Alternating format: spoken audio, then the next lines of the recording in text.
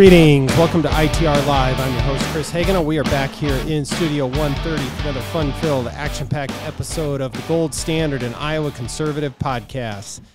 Joined here in studio with John Hendrickson and the long-lost third member of the ITR Live Podcast, Chris Ingstad. It's really good to be back, you guys. You didn't look thrilled when I asked if you wanted to sit down with us. So I appreciate you putting on your game face. I was just, thankfully, you let me come in here with zero preparation. And I don't think the listeners are going to be able to tell. They're going to think this is a well-planned-out episode. So Yeah, no, that's right. John, you had a long weekend. How was it? It was nice. Yeah. Was it? I brought the winter weather back with me. So how much snow when you were leaving? Well, it was around 16 inches. 16 inches. Yeah. Just a small. Yeah. Is this considered late winter, early spring? What would you call late winter? Late winter still. Yeah. Okay. Well, there's been snow in June. That doesn't surprise me. Well, good. Well, we had the snow move in today, gentlemen, briefly this morning while we were attending our local county budget review hearing. Yeah. So it's just kind of an unexpected treat there, as I think the Board of Supervisors were longingly looking outside, wishing that they were out in the snow instead of listening to upset taxpayers. Yep. But well, Chris, they kind of brought that on themselves with a giant proposed tax increase by the Dallas County Supervisors. So just to set the stage a little bit, so Chris and I, we were at the Dallas County budget review hearing. John, you went to the City of West Des Moines budget hearing last week, and I don't remember if we talked about that on the podcast or not. Did we? I don't believe we did. Okay, so I wanted to. We don't have a rigid agenda that we're trying to get through, but I just want to talk about what our experiences were at those two budget hearings, what we've heard from other people around the state, what folks should expect, because there's still ones that a lot of them still haven't happened yet. Are people getting it? Are they not? So anyway, just to kind of set the stage of all the things that we're going to try and cover today.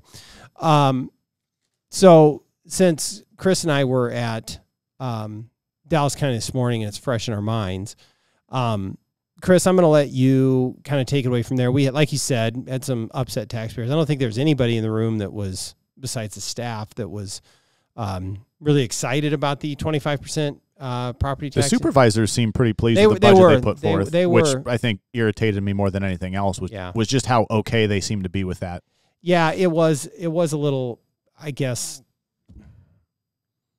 they seemed somewhat proud of it. But go ahead. What was your experience? Is it what you expect? Because this is the first year we've done these things. Yeah, so. And I went as a private citizen today. This was not in an ITR capacity. This was me as a Dallas County taxpayer. And we got the notice and worked through it. That was a common theme, by the way. And that the notices that came out with good intent didn't tell most people anything they needed to know. No. In fact, there's one gentleman that was just very confused by it, thought that his taxes were only going up 2% or down or because of another line. It was just, it's not working. Yep. But nonetheless, people did pay attention to the time and place of the meeting and showed up. And maybe later we can go with some of the other comments, but I made the point that Dallas County looks to be increasing their budget by 25%. They're going to collect 25% more property tax dollars next year. Yeah. And I mean, this is such an important part because we talk all the ways about it's the spending. It's spending. Year over year. Take away all the other, formulas and math and levies and millage. The Dallas County is going to take in 25% more year over year than they did the year prior. Yeah, and that was one of my disappointments is some of the elected officials and the staff kept talking about the rates and how it has changed. They talk about valuations and taxable growth and valuation growth and percentages of growth. And the point that I tried to make was, well, let's put all that aside. You guys are planning to take 25% more in property taxes. And for me, my personal share of that, my Dallas County tax bill is set to go up 15% next year. And, I made the point, I've got 4 young kids. I'm still buying diapers. Our trips to the grocery store have only gotten more expensive. And so when I see local government come to me and say, we're going to have a 25% tax increase, that's just really hard to take. And I tried to make that point to them. And as they tried to justify some of these increases, we didn't have a choice and we had to, I again brought it back to my family budget. If there's some cost increase we truly can't avoid or put off, then we make do without something else. We make some adjustments. It's not an option for us to just increase all of our spending by 25% in a year. Only in government could they propose that and think this makes all the sense in the world.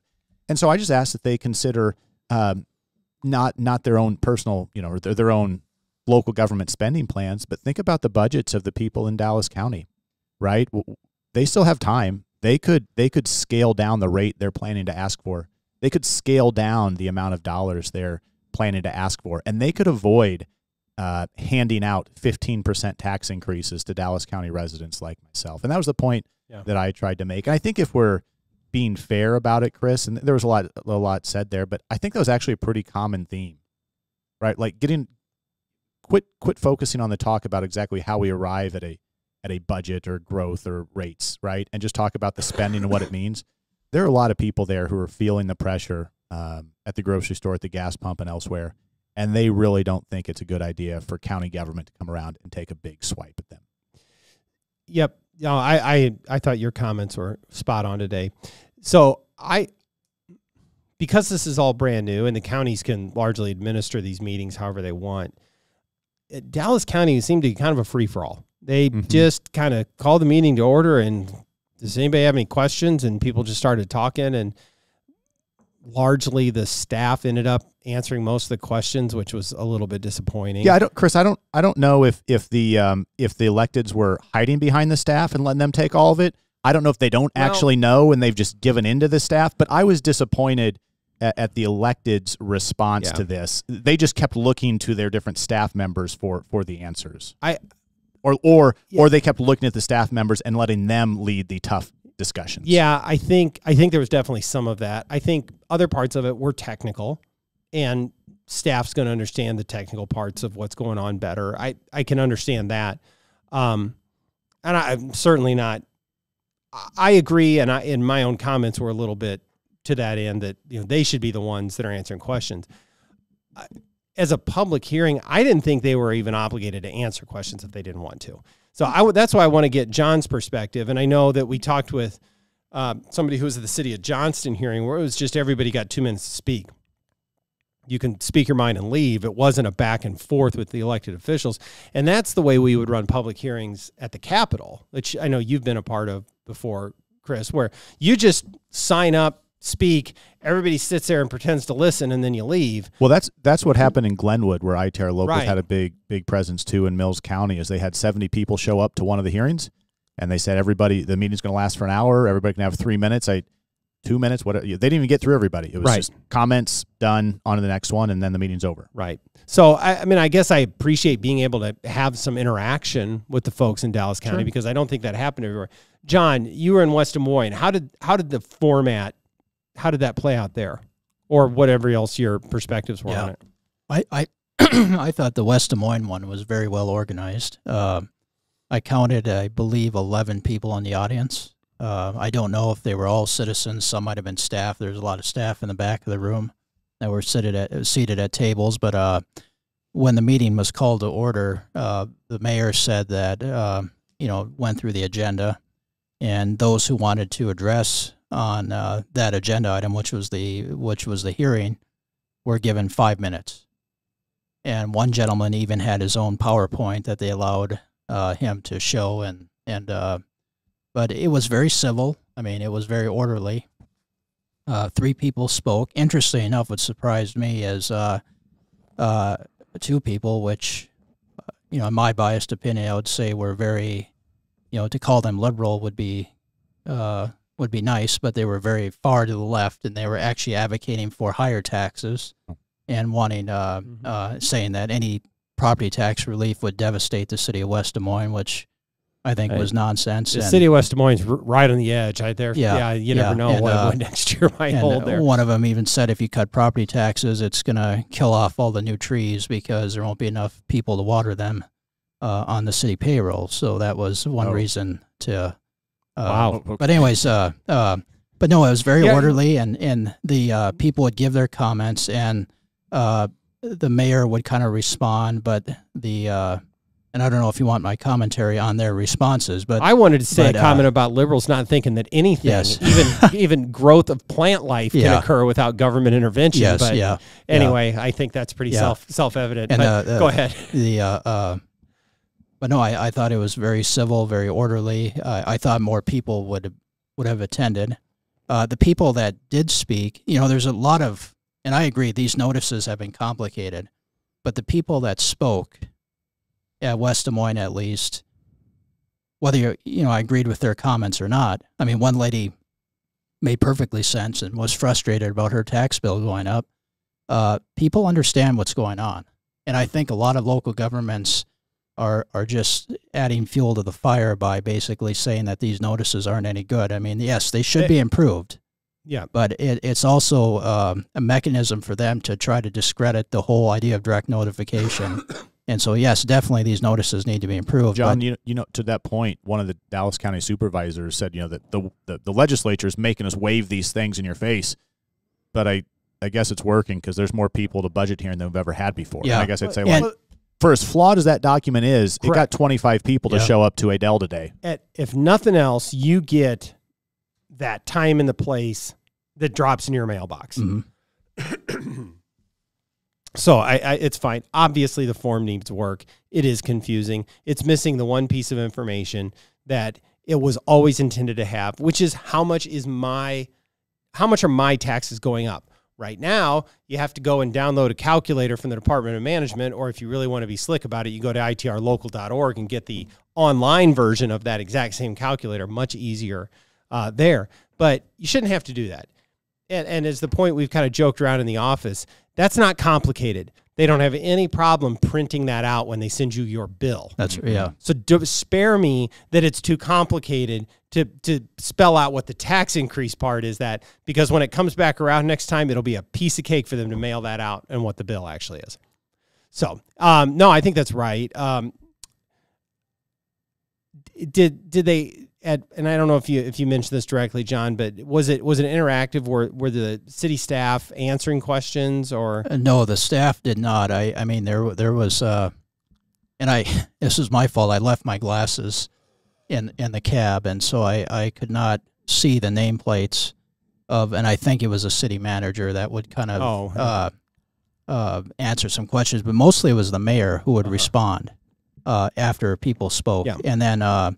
There was mainly two counselors that would, city councilmen that would offer some responses as well, but it was mostly the three people gave their remarks, and then there was the mayor would briefly respond, and then there was I think three of the councilmen that responded afterwards, kind of in more detail. Chris, there was a lot of stuff said at Dallas County, and there were some really good things said there. And one of the things I thought was actually a great point towards the end is one of the citizens asked the elected officials, they said, it was clear they were about to adjourn the meeting. He said, "Hey, I have one last question. Is this going to make a difference? Are you guys really going to take this input, or do you already have your budgets made?" And frankly, two of the supervisors looked like a deer in headlights and just sort of thought, and I think you might have your answer with those two. Yeah. But one of them spoke up, and I tend to think he probably meant it. Mm-hmm. Because he was also the most quiet during the meeting. And he said, "I've let all I wanted to listen to hear what everybody had to say. We'll go back and look again. And for me, everything is on the table." And that'll be interesting because you cannot walk away from that meeting today and say, "Yep, the taxpayers of Dallas County definitely are okay with the tax increase this big." Yeah. Right? So it will be really interesting to see if they move right ahead with these plans, or if they do listen and respond to their taxpayers even a little bit. And I will tell you, if they listen to their taxpayer and maybe throttle down some of their plans a little bit, I will look forward to coming back here and telling you that these folks were at least somewhat responsive. So time will tell if these folks actually want to listen to their taxpayer, or if they've already decided to spend all the money. And that was the opposite in West Des Moines. I got the sense that the elected officials who did address the audience basically defended their budgeting and basically said that we're doing the best we can, and we're already running on bare bones, and so therefore we're gonna just go forward. And I mean, whether that can obviously be debated. One of the supervisors in Dallas County actually, I think, made a pretty good point in that, you know, this budget is something that has been worked on for months leading up to this. Mm-hmm. Yeah. And so then they kind of sum that up and then take it to the hearing, I guess. He said, you know, no one shows up at these things when we're talking to the sheriff or to the conservation board or whatever. And so, like, you are all welcome to come to those when we're actually getting down in the nitty gritty on the budget. And I appreciate that. I don't know that anyone actually has the time to do it, but if you take, we had, there was one, it wasn't anybody I don't think we knew, who was frustrated at the level of property tax increase, but really liked the bike trails. Yeah. Okay. Well, if that's the case, then maybe he could come to the hearing when they discuss the money for the bike trails and kind of give that opinion. It's like, okay, I support this, but please keep it limited and whatever. I did think that was a good point to be made, that there are a lot of meetings and points where people can engage in this process. And that is true, and that is a fair point to make. But I think it's also a fair point as a voter, as a taxpayer, as a citizen, to say, well, most of you campaigned on some sort of platform, and I think all three of the Dallas County supervisors campaigned probably on a platform of some level of fiscal conservatism. Yes. So I don't know that we should feel we have to show up at the budget meeting to remind you to govern in the way in which you campaign, and don't tout your conservative credentials and then propose a 25% spending increase. So yes, fair point. And citizens who want to show up to all the steps in the process, you can and you should. But also elected officials, you have a responsibility to govern accordingly. Well, I guess maybe my biggest takeaway from the meeting this morning was that certainly the electeds and the staff understood that this was a bigger turnout, I think, than they were expecting. Yep. Never done this before. And people were frustrated and they wanted answers and they didn't always get them and didn't always like the answers they were given. And that changes things. And we've talked about this before, that it doesn't take a lot of folks showing up and expressing their opinion to actually impact the direction of things. I don't know. I suspect that budget in Dallas County is locked and loaded, but it also wouldn't surprise me if they go back to the drawing board and try and find a few places to trim. Mm-hmm. Chris, because I think they felt it. They did, and they showed the finance director. I don't know if that's exactly his title. Yeah. But I think he's very knowledgeable and knows what he's doing. Seemed really sharp. His job is not necessarily looking out for the taxpayer number one, right? He's tasked with a lot of things, and so he's compiling the budget and putting it together. Okay, and he listed almost not line by line, but at least categorically some of the increases year over year that led to this big growth. And I don't know that anything, I've not scrutinized it, but as it was on the screen, I don't know that I saw anything that said that is a terrible idea. We should never spend money. Right. But when you're talking about a 25% jump in your property taxes year over year, and you're talking about $7 or $8 million, maybe some of those things you could do this year, and a couple more you could do next year, and a couple more the year after that. But it seems like on a lot of things they just went for it, and we will do it all now. No. And again, I would say that local governments have to learn the skill of prioritizing. And sometimes that answer is not no forever. It's just no right now. Yeah. Well, I want to give out a... Chris, you've never put together any sort of government budget or any say in that, so you don't know what I'm talking about. But just trust me. I want to give a shout out to Leader Whitber, because I think, people need to realize that the budget targets came out, and I know this is a separate issue, but I think it's just as important. And the Senate budget target keeps spending in line with population and inflation, which is very reasonable. Yeah. And I think that's important. And that's a lesson that locals can follow. And so the Senate Republicans have done an excellent job in trying to control spending and focus on priorities. And it's not easy, because what we're seeing at the local level is there's such a demand for services. You mentioned bike trails. There's all kinds of different needs that are going on. Yeah. And there has to be a balance with that, because otherwise you're not going to have any property tax relief. And this is why, I want to say that one of the better property tax reform ideas that came out a few years ago was by Senator Brad Zahn. who basically put out a spending limit on the entire budget. And this is the other problem with property taxes is everybody wants to make it so damn complicated that nobody can figure it out. And that's a weapon to hide behind it. And so what Senator Zahn said, and I think it was, budgets can grow by a certain percent, and that's it. Yeah. And if they want to go over that, then it's the vote of the people. It's sort of a localized tabor, and that is the solution, John, for this whole problem. I am certain that regardless of what decisions are made community by community, people will still be mad about property taxes. And our local officials, our elected officials at the state level are going to hear from their voters. And when they do, I hope they remember, to your point, John, the budget discipline they instilled on themselves at the state level to craft a budget in some level of reasonable growth. And I hope they would expect that same spending and fiscal discipline at the local level, right? Because they're going through it themselves as they craft the state's budget. The folks doing the same thing at the local level should have to adhere to the same discipline. And I hope that our state folks remember that as those discussions continue, because they've done the hard work. That's right. So, in picking up on that too, is that as these folks continue to be frustrated, they're looking for help from elected officials at any level who is willing to listen. Mm-hmm. And there are some cities that are listening. There's some counties that are listening, some schools that are trying to do what they can, and the state legislature is listening. And so you're going to see policy responses to that because the people of Iowa are demanding it. I wanted to make a point too that you don't necessarily have to show up at one of these budget hearings. Now, Dallas County was at 8 a.m. on a Tuesday morning. Thankfully, we work for a tax advocacy group that allows its employees to attend their local budget review hearings as part of their time. But there were probably a lot of retirees or self-employed folks in the room. But you can also email these folks or call them, and we had a member that did that and forwarded to us kind of what he and had a loyal podcast listener. I should yeah. say. So John, if you're listening, this is your time to shine.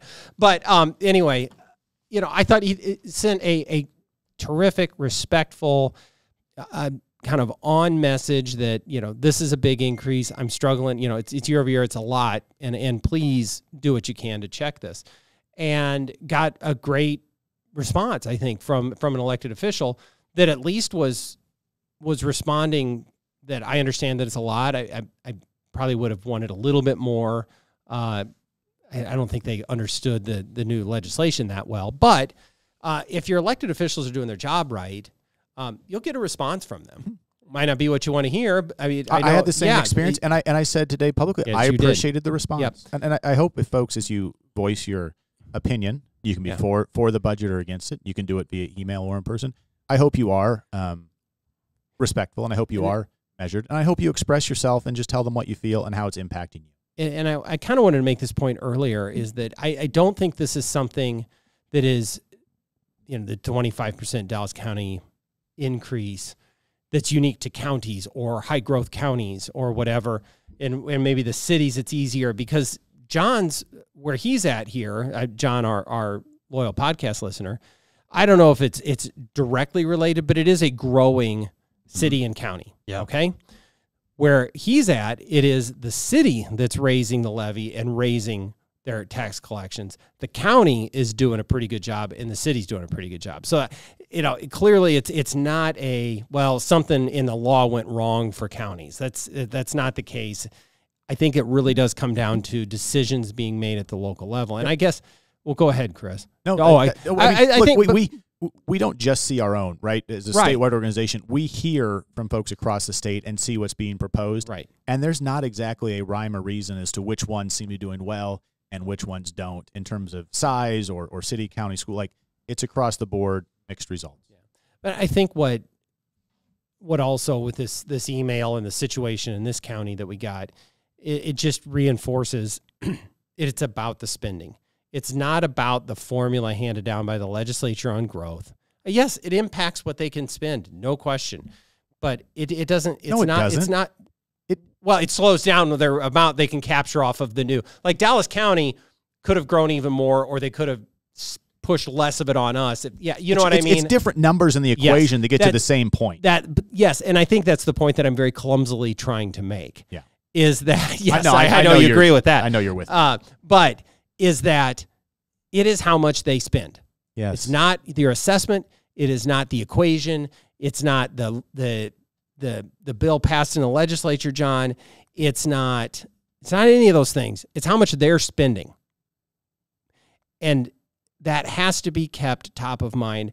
And if you still have a chance to attend one of these hearings, folks, that has to be the lead, is that it is their spending. They have the opportunity to control it.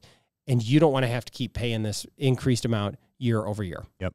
And so keep that in mind as you go out. But if you can't make it, please take the opportunity to email them. If you think somebody's out of line, or you just like even no more, like, hey, I got some questions about this. Why is this going up this much? I genuinely like, your elected official should give you a good answer. So please do that. John, you mentioned budget targets. Those are out. Yes, and for those that aren't, that's kind of how the legislature, and I'm going to touch on this briefly as we wrap up, but that's sort of the beginning of the end for the legislative session. We enter our landing pattern, right? Yeah. So the House and the Senate have both released a budget target, which is, each of the functional areas of the budget. They're broken down in individual spending bills. You'll have one for health and human services. You'll have one for justice systems. You'll have one for transportation and the DOT and all those different areas, right?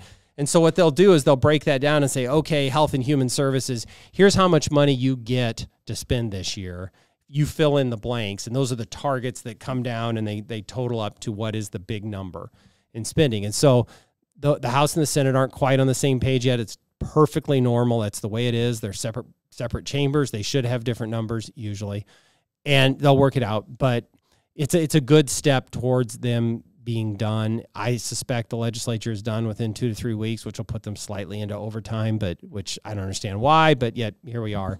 But John, your point is correct. This is just like it's the spending at the local level that matters. It's also the spending at the state level that's going to drive what your tax burden is at the state level. They have, over the last several years, done a very good job of holding the line on spending, and they need to make sure that they continue to hold the line so that we can make sure that what we've done already on taxes works, and we have the opportunity to go further. Yep. Did I say enough? Oh, I think that you're absolutely right. Okay, that's what I wanted. I was just fishing for that, John. Just tell me I'm absolutely right. That's all I need. Because Chris is over here telling me that I just completely biffed it on the other one. So yeah. All right. Well, I guess I'll close with this. We would love to hear people's experiences with their budget review hearing locally. So please drop us a line, give us an idea of what's going on in your community. We'd love to hear from you. Go to itrlocal.org. You can get some information, head in the meeting. And I think we'd just like to know what's going on out and around the state of Iowa. So, all right, gentlemen, thank you. Thank you for your time. Don't forget to like and subscribe. Don't forget to check us out on YouTube and Rumble. And with all of that, we will see you next time on ITR Live.